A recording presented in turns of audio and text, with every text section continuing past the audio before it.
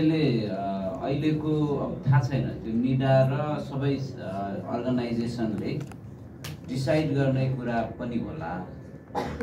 मलाई लागेको कुरा चाहिँ अहिले के होला त भन्दाखेरि कानुनमा चाहिँ कानुन संशोधनको कुरा चलिरहेको हुनाले त्यो सोर्स अफ द प्रब्लम्स अनि त्यही सोर्सलाई चाहिँ change into solution of the problems भनेर त्यसैमा मात्रै आधारित भएर 6-7 पेजको बनायो भने स्पेसिफिक लिमिटेड स्कोपको कुरा लिमिटेड स्कोपको कुरा त्यो आइडियल 6-7 पेज त्यो व्हाइट पेपर पढ्दैन फेरि मान्छेले हैन पढ्दैन नि त्यो धेरै लामो त बनायो भने। त्यसैले त्यही भएर चुनौतीपूर्ण कुरा चाहिँ मैले अहिले यहाँ डिस्प्ले नगरेको गर्न साथै यो छुट्यो भन्नुहुन्छ त्यो मलाई थाहा छ, म आफै पनि सेटिस्फाइड छैन। त्यसकारणले यसमा चाहिँ ललाई फोकस गरेर अहिले त्यति मात्रै सुरुमा गरौँ।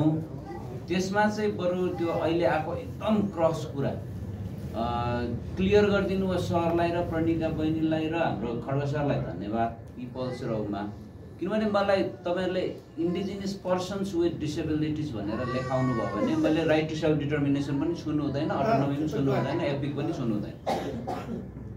त्यसो भएपछि कसरी निडाको भयो त्यो होइन, त्यो चाहिँ मैले लास्टमा भन्ने कुरा हो त्यो कुरा। अनि अर्को कुरा के हो भने सरले अघि ठ्याक्कै भनिदिनु भयो एउटा क्रक्स कुरा चाहिँ हाम्रो कन्सेप्ट नै बुझ्नुपर्ने कुरा। त्यो सरलाई फेरि पनि वर्षे त्यो चाहिँ कलेक्टिभ राइट्स भित्र इन्डिभिजुअल राइट्स चाहिँ स्वतः इन्कर्पोरेट भएको हुन्छ। खालि चेन्जमा त्यसको हामीले बुझ्नुपर्ने कुरा के हो भने इन्डिभिजुअल राइट्सले कलेक्टिभ राइट्सलाई प्रिभेल गर्दैन भन्ने कन्सेप्ट हो के। कलेक्टिभ राइट्सले एकोमोडेट गर्छ तर इन्डिभिजुअल मात्रै गर्यो भने कलेक्टिभ राइट्सलाई सबै सिद्धाइदिन्छ भन्ने कुरा भयो। यो कन्सेप्टको कुरा भयो, यो चाहिँ अन्डरस्ट्यान्डिङको कुरा भयो। हाम्रो यो कन्सेप्ट नै यही हो।